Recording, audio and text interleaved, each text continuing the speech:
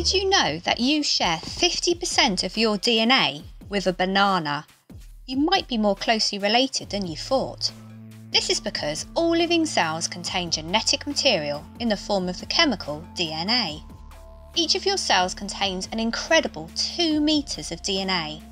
It is possible to fit all that DNA in a tiny cell because the DNA is extremely narrow, only about 2 nanometers, and it is tightly wound around proteins. You can find out more about DNA and its structure by watching this video. Do you want to see what DNA looks like? Well, it is possible.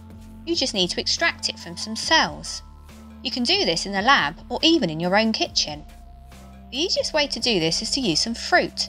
In this video we will go through the steps to show you how. First, you need to choose your fruit. The best fruits to use are those that have plenty of DNA.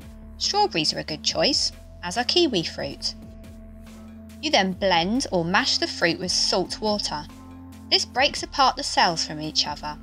It also starts to break down the cell walls. Salt is used so that the DNA is more likely to clump together in the final stage. The next stage is to pass the liquid through a sieve and collect the fruit soup. This will contain all the strawberry cells with the DNA inside the nucleus.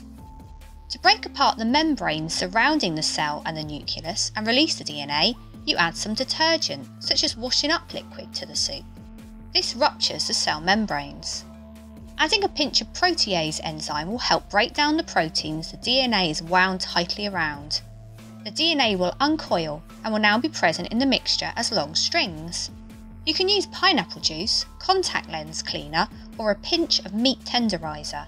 These all contain protease enzymes. You can't yet see the DNA because it is dissolved in the mixture. To see it, you have to make it insoluble. To do this, you slowly pour ice-cold ethanol into the mixture. The ethanol is at this low temperature to slow down the action of enzymes naturally present in the cell that will break down the DNA.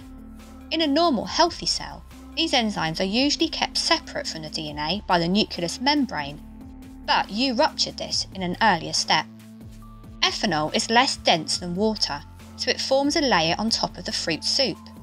The salted DNA is insoluble in ethanol, so it will begin to precipitate out of the fruit soup at the boundary between the soup and the ethanol. It transforms from a dissolved solute into an insoluble substance in the ethanol layer.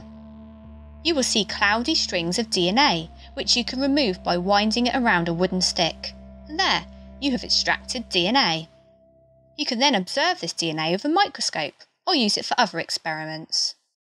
If you liked the video, give it a thumbs up and don't forget to subscribe. Comment below if you have any questions. Why not check out our FuseSchool app as well? Until next time.